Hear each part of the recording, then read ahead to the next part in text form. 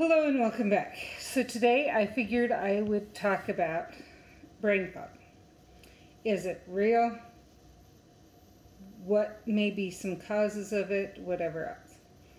And how may it manifest? So part of the reason I figured I would address this, I was recently going over some stuff and I realized I'd left a note that I wanted to edit a video.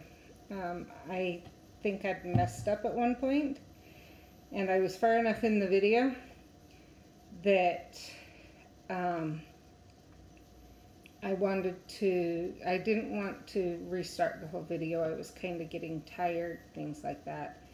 And so I figured I'll just cut it and fix it. And so I redid the portion that I messed up and finished the way I wanted to finish. Well, I just saw that note. I had totally forgotten about it. That video has been posted with the mistake. So it shows you an idea of brain fog. If any of you can find that video and post it down below, that would be nice because then I can go back and maybe correct the video and repost it without the issue. So, and it's not major if it's left in, I would feel better if it was changed. But at the same time, it is kind of an example of brain fog. And I've had times when I forget about things. Just the other day, my son had a appointment. I remembered up until like 12 or 1 that day, I've got to let him know, I need to do this, that. Totally forgot about it by like 2:30. And the appointment was at 3:30. Totally forgot about it, even though it was in my notifications in my phone, everything else, and until the day after. So, it happens. Some things, reminders, different things like that can help prevent it, but it's still going to happen. And the things I've noticed are if you're extra tired, it's more likely to happen, which means if something's happening that's sapping your energy. Right now, my brain fog's getting pretty bad, or decently bad. Part of the reason for that is it's the middle of summer here. I don't handle heat so well, and I may go into that in another video.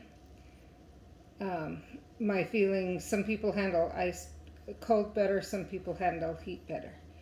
In my case, I do great during the cold. I really struggle during the heat, and I have some suspicions as to why. But that sapping of my energy that happens leads to brain fog.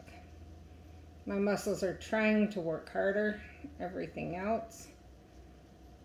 And so my body just can't. It prioritizes, and some of the energy to keep your thoughts going and remembering what you're trying to say. You can kind of see that in this video. Or what you need, appointments you have, different things like that can all be affected because you don't have as much energy going to your brain as you do during other times of the day or year, or when you were younger, or as other people. So brain fog is real.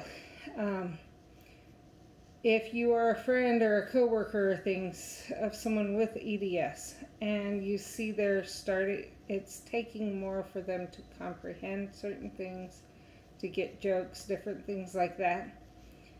They aren't trying to be lazy. They aren't trying to be mean to you, whatever. They probably are struggling more than usual. And that's part of that is manifesting as that brain fog.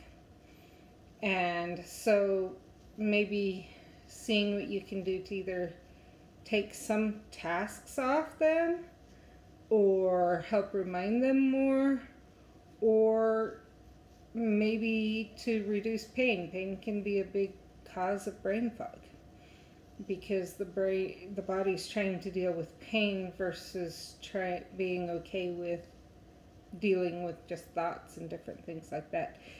If you've ever been in major pain, you know it's hard to think about other things that other than the pain and how to rectify it. So I hope that helps you, and thank you for your time, and I will see you in the next video.